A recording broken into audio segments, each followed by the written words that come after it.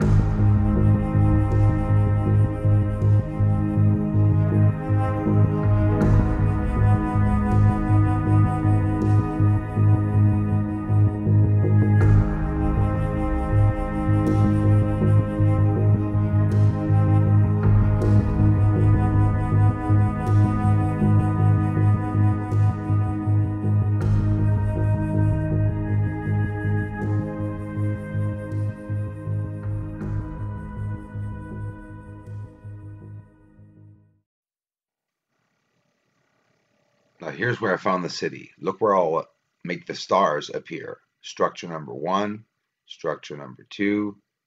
All of them are the same to each other in characteristics. Structure number three and structure number four. Here's structure number five. And there's also two more structures, 6 and 7, very similar right there. And here, of course, the surface, Plato crater, um, a beautiful surface. And you know, Plato crater looks very flat, right? They even talk about it. Well, Plato crater actually has a high albedo, right? So it would be outverted. We would see it a bit like a mound. And look what's inside of it. Here's an X-ray, seeing again more lines crossing each other inside of the crater. The lines that we see basically everywhere connecting things, if it's not tunnels, it's something that is relaying everything together, obviously, because we can see everything that looks connected interacting with each other with these pipes or tunnels. So it's sort of obvious that there was some form of manipulation on the surface of the moon, and that is only my belief, and I'm just sharing that speculation with you. Um, the surface of the moon has a lot of areas, I think basically most of the areas, that looks like framing. You can see here. This is the area where the wall is.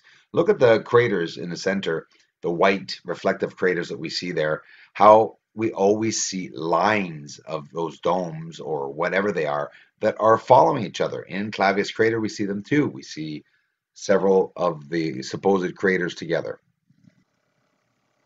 Now listen up, my friends. This is the city.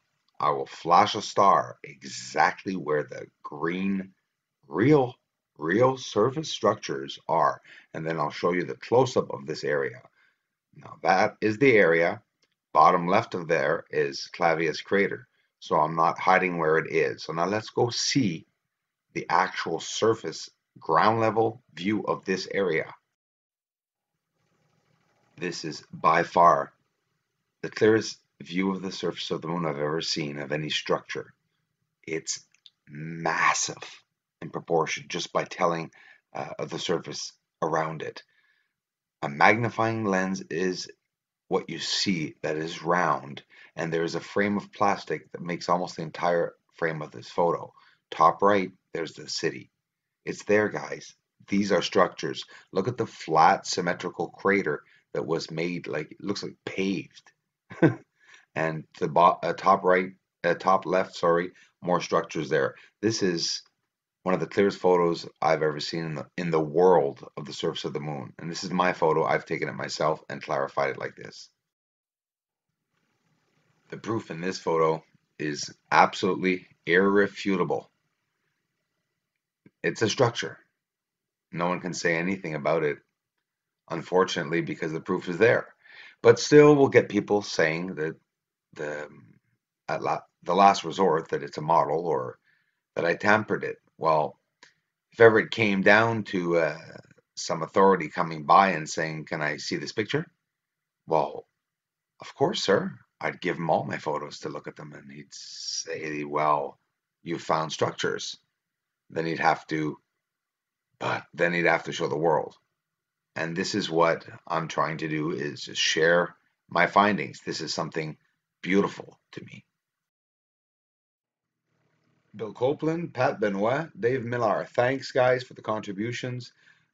Your names will be there forever on the list, of course, because you're helping to get us closer to our goal, the community's goal, too, along with me, for the observatory, so that we can get that telescope outside, open sky, higher up in the back of my house if I can, build a part there so that we can keep this telescope protected and get it out more often.